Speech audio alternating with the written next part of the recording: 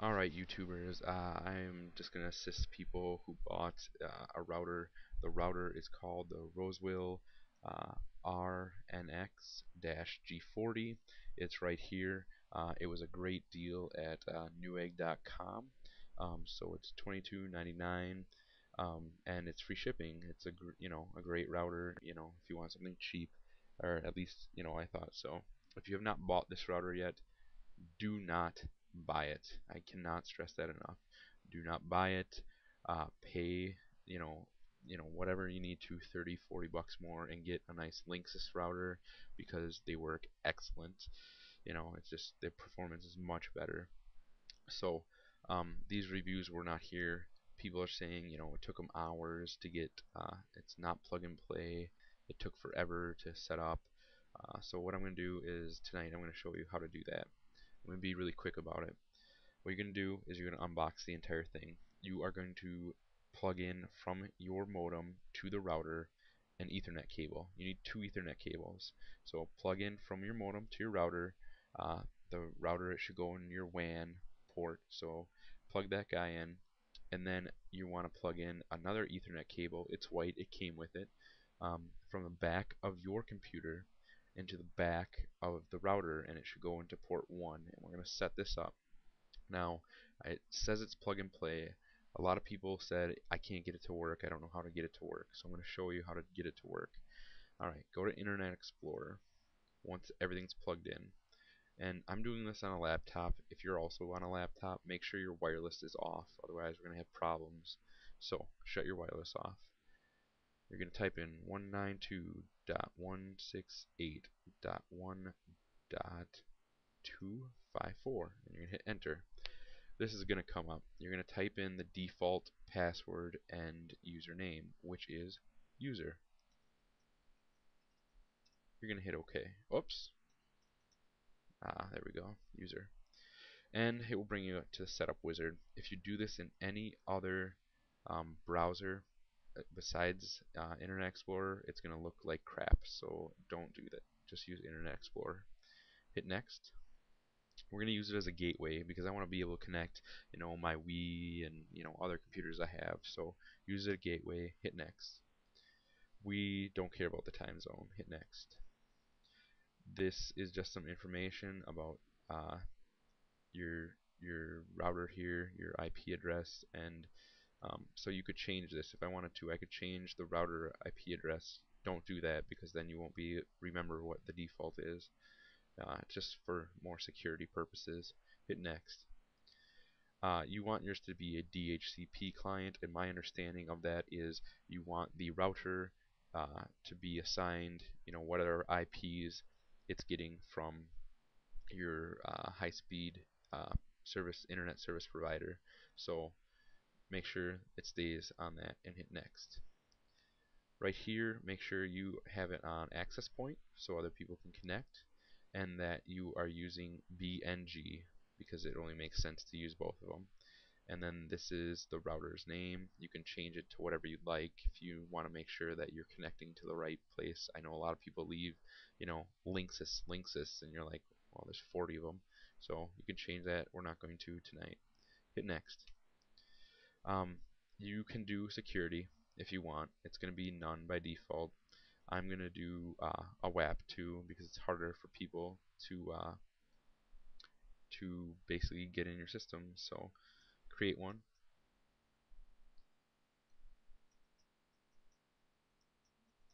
I'll be changing this, so don't try to connect to my network if you're ever in my area. And we'll hit OK. Now, what we have to do is we're gonna actually go, we're gonna go to management, and this is a terrible, like if you go off of it, it goes away, so stay on this bar.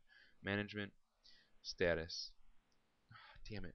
See, what is happening right now is everything we just did, the router is saving that information. So you have to make sure that you go back into the router.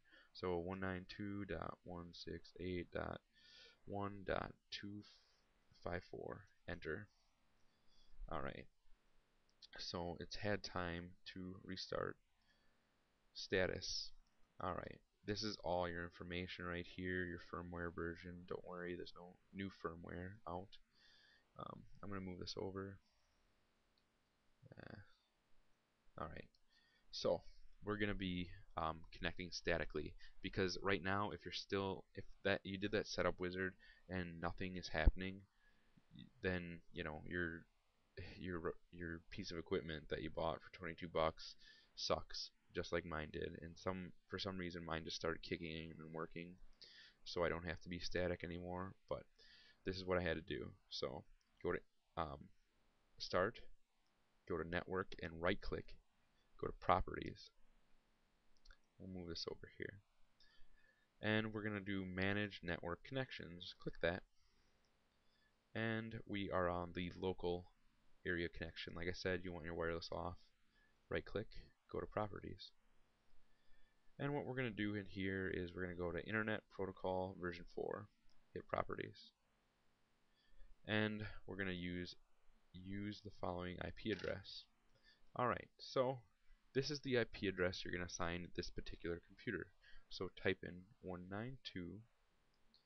192.168.1, and then let's say 130 for this guy.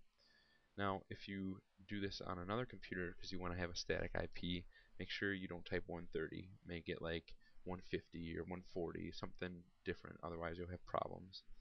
Now, the default gateway is right here.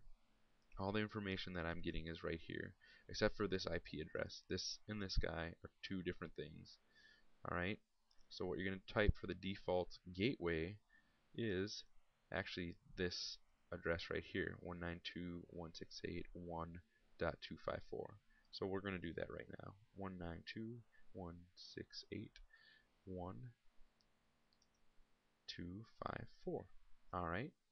And the preferred DNS server, again, we are going to type 192.168.1.254. Now, if you have fat, chubby fingers like myself, you're going to want to make sure that all the numbers are correct before you hit OK.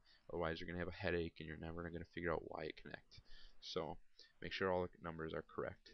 Hit OK, hit close, and give it another minute, just so what will happen is you won't have, it will say limited connectivity and it won't go to the internet. After we reset it, it will look like this then. And then you can go to start. You can type in cmd to bring up the command prompt. You can type in ipconfig, and it shows us that our new static IP address is 192.168.1.130, and that it's connecting to the router. And you can check this by going to a ping test, or you can open up Internet Explorer and go to Google. I'm going to ping Google just for fun.